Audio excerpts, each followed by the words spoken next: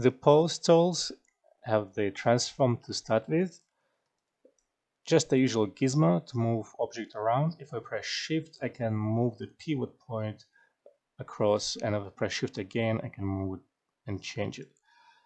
If I need to fix it, I'll press Z axis, then to bound center or to center mouse. I recommend to assign a hotkey to this so that you can quickly reset the axis during your sculpting session. Then we have bend, and so it goes around the gizmo, and you can modify the amount of bending,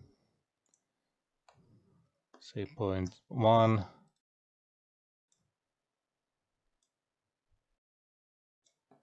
or say I'll go to 111.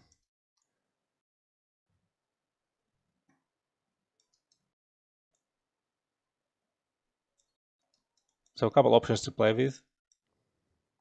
Then we have twist. Again, fairly self-explanatory. I can go and increase this to a lot, make a different type of a twist.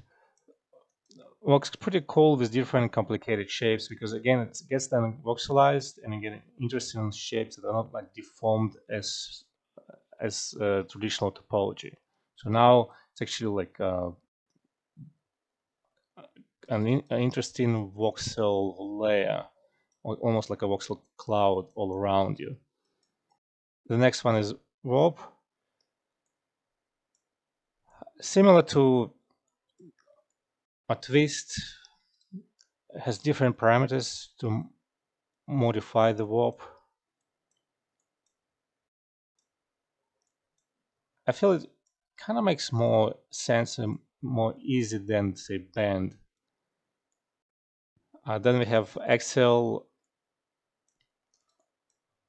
tool. It pretty much just allows you to create a lot of copies of the object, and we can create a lot of them, right? And then all of them are instances of the original object, so we can then start sculpting on top, creating our shape. Can be useful if you want to, for example, sketch a space station really quickly.